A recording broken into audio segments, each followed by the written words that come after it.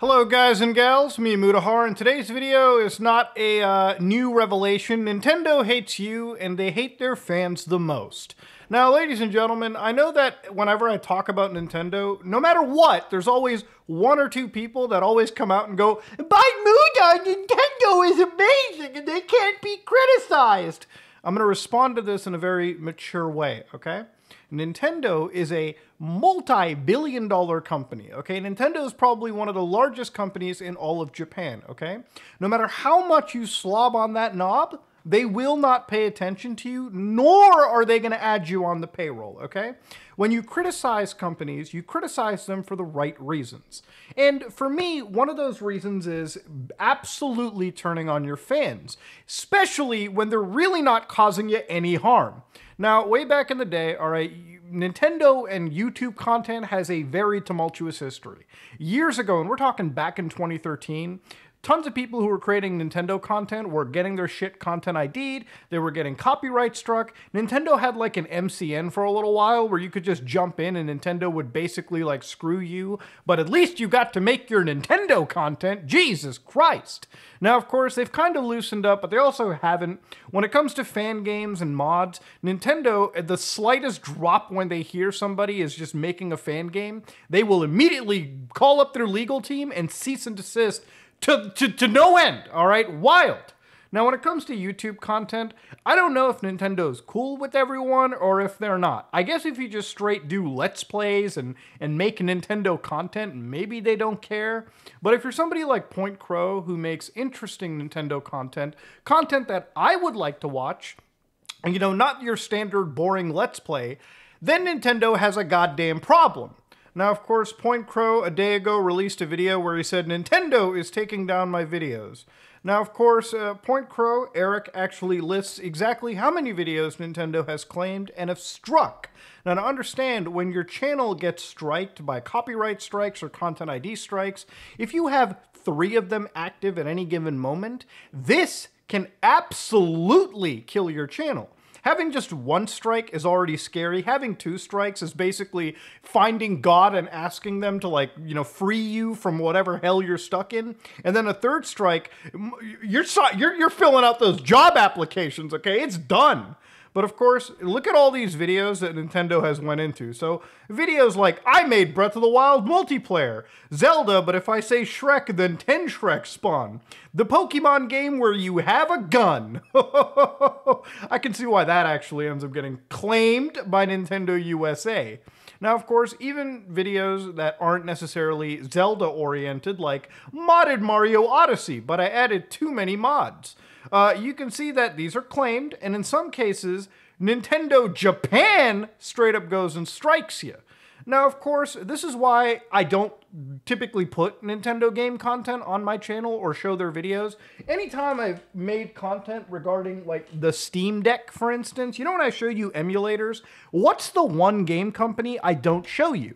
Nintendo. You want to know why? Because if I showed you a Zelda game running on the Steam Deck, I would be taken down faster than John Wick going after his enemies, okay? It's over. It's done, all right? I might as well be burying my own goddamn grave, which is why I don't go down that route. And as much as I would like to show you cool content, and I'll show you right now, the way I play Breath of the Wild, no joke, is through an emulator known as Cemu. Now, I wish I could show you this footage because if you're looking at the graphic menu that I have, I am able to add extended memory, make the draw distance high as hell, change the frame rate to 60 and above, and of course add various graphical enhancements to my game. Now, I wish I could show you footage, but if you want to see this, just go to the little YouTube search bar right above here, you know, open up a new tab, type in Breath of the Wild, like 4K Cemu ray tracing, you know, preset. That's how I play the game, okay? God tier. And I don't play this on a regular Wii U or a Switch. You know why? Because those are baby consoles, okay? I'm not going to play an amazing game like Breath of the Wild at like Fisher-Price resolution, at like homeless resolutions, all right? Okay? All right, like homeless frame rates. We're not even talking 30. We're talking, oh shit, maybe you're lucky if you get 24. All right, just barely enough for it to be like, you know, affecting your brain and telling you that it's a moving, like, you know, video versus like a picture. Whatever, okay? You get the point. I like to play games blown up on my computer with the extra horsepower that I bought, all right? And you know what? I think most Nintendo games should be played like that. When Tears of the Kingdom drops, you know how I'm going to be playing it? Not on a fucking Switch. No. If I can, I'm going to be running that in the Switch emulator, okay? I'm going to crank that resolution up. I'm going to see if I can double the frame rate, but I'm going to have a great time. And would I show you footage of it? No, because if I did, Nintendo would nuke me. Now, of course, Eric, all right, who unfortunately has had his videos taken down, has pretty much begged Nintendo to, like, you know, stop bugging them, stop going after them. And now, at the end of the day, this is a problem because Nintendo owns these IPs, meaning that they are 100% in their legal right to take these videos down, all right? Nobody can say no to Nintendo. Even if you were in the right, Nintendo is such a large company that their legal team could absolutely nuke anybody. Even if Nintendo was probably 100% in the wrong, because they have such a legal might, they can buy out and win any court they want. They could literally drain you of your life savings before you would even get far enough in court for it to even matter. And that's just a sad reality of the legal system, but that's not the focal point of the video. The idea here is that Nintendo is large enough and they take down whatever content you want, and that is what it is. It's totally Nintendo's legal right, and yes, we agree. But there is an ethical and moral problem. What Eric is doing is he's creating content using Nintendo's IP. Now, at the end of the day, the people that were buying Breath of the Wild bought that shit when it came out. And of course, as you go on forward, game sales dwindle.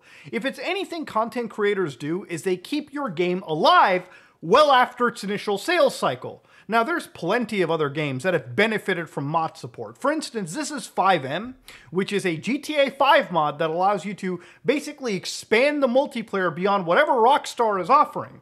Now, Rockstar could go out of their way and probably take these guys down for utilizing their IP, but this is over 100,000 individuals playing FiveM.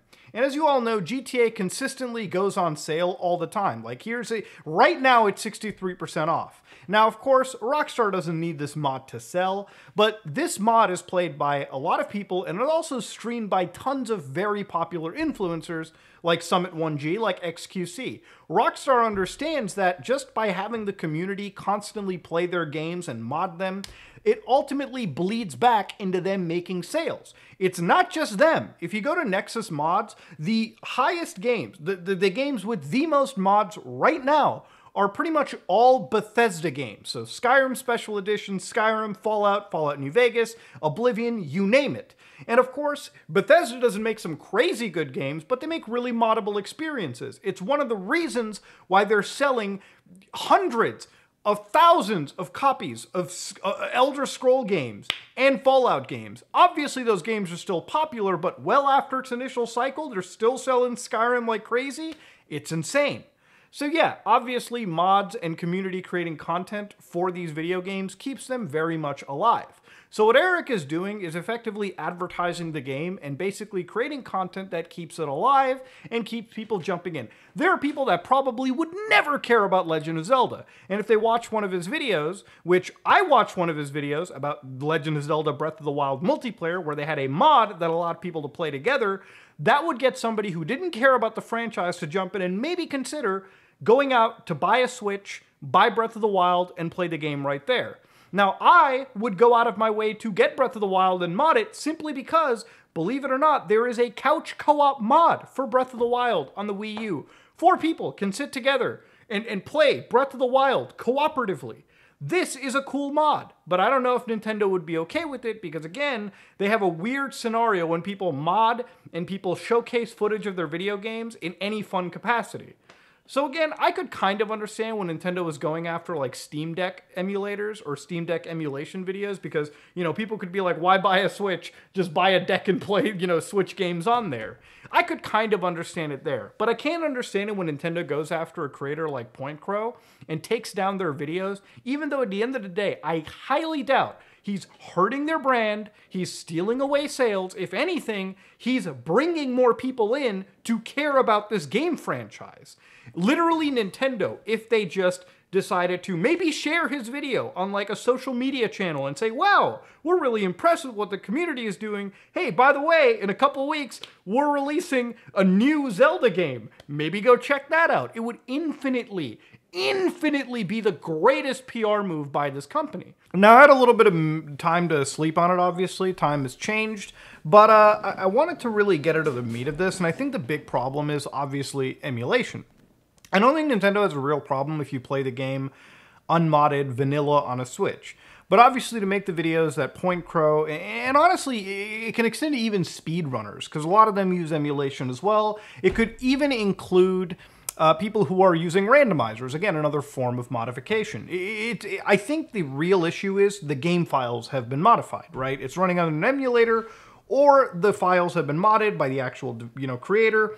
And I think that's really the real problem Nintendo is having. And honestly, I think Nintendo is a little bit too set in their ways to change things around, because there's tons of other game publishers that benefit from having modded footage. For instance, could you imagine if Elden Ring or Namco Bandai, there it is, if that company came in and decided, hey, we're going to start removing footage of Elden Ring because you guys are using the amazing seamless co-op mod, which allows everyone to play cooperatively together, for people, without using, From Software's bizarre, shitty networking systems. Imagine if they started removing footage of that. Imagine if Rockstar started removing footage of mods. I already know Rockstar goes after mods that leak their internal, share their resources or share their assets, which, again, is totally within their right. But I don't actually believe that Rockstar is going out of their way to take down mod footage, although I could be wrong. There's too many GTA videos to keep account of. But the idea is, Nintendo is obviously a little bit too set in their ways, and they really need to loosen up. At the end of the day, this kind of content draws more people in than it actually takes people out. Maybe Nintendo assumes that people are, promoting piracy by using emulation, which, yes, people who do emulate, there are a chunk of them that do also pirate the video game.